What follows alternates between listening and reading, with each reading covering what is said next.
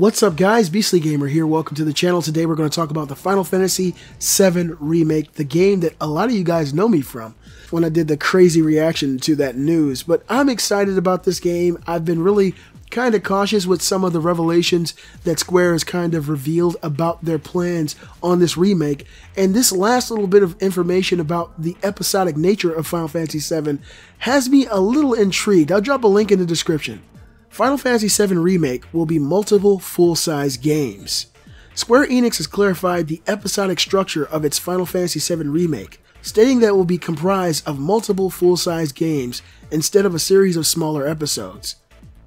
The details were revealed in the latest issue of Game Informer, in which producer Yoshinori Kitase said the development team was using Final Fantasy XIII series, which encompassed a total of 3 games as the model. Quote, "This reimagined epic will be the next core Final Fantasy installment, or rather installments. When the project was first announced, people were confused by its multi-part nature, but the goal is to structure it more like Final Fantasy XIII than an episodic series. It'll essentially be a full-scale game for each part of the multi-part series. In Final Fantasy XIII, each installment told the story from a different angle. It was kind of like approaching an unknown territory in a sense. Whereas with Final Fantasy VII Remake, we already have a pre-existing story. So it wouldn't really make sense if that wasn't encompassed in a multi-part series. So if we're just looking at each of these parts, one part should be on par with the scale of one Final Fantasy XIII game," end quote. Continuing, the cover feature reiterates previous statements that Square Enix is taking some liberties with the story to modernize it.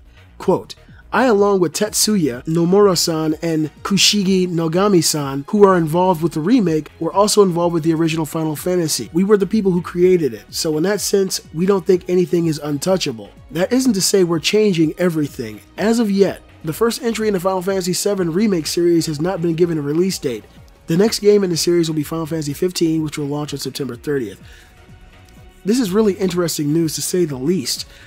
To me, the Final Fantasy VII game, all 3 discs were really huge. It was an open world. If they're able to convey that on each disc, maybe I'll like it. But if they turn it into a linear kind of experience on each disc, it'll take away that whole Final Fantasy type of experience, or at least the Final Fantasy VII experience, because you're able to travel the globe on your airship in Final Fantasy VII and discover different areas and monsters throughout the world. And if you're able to still do that in Final Fantasy VII Remake, I can kind of get alongside it.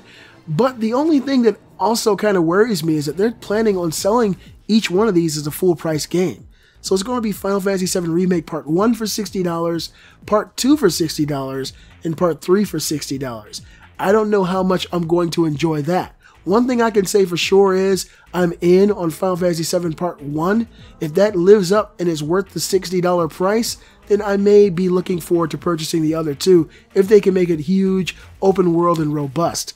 But if it's something that's just lackluster, I'm going to really be disappointed with this remake. You guys let me know what you think about this. They're going to make each episode a full-fledged Final Fantasy game that's based on the Final Fantasy VII world. Does that sound entertaining to you? Let me know below. Be sure to give a thumbs up, show support for the channel, and if you're new to the channel, subscribe now. I'm the Beastly Gamer, and I'll see you guys next time. Let it go.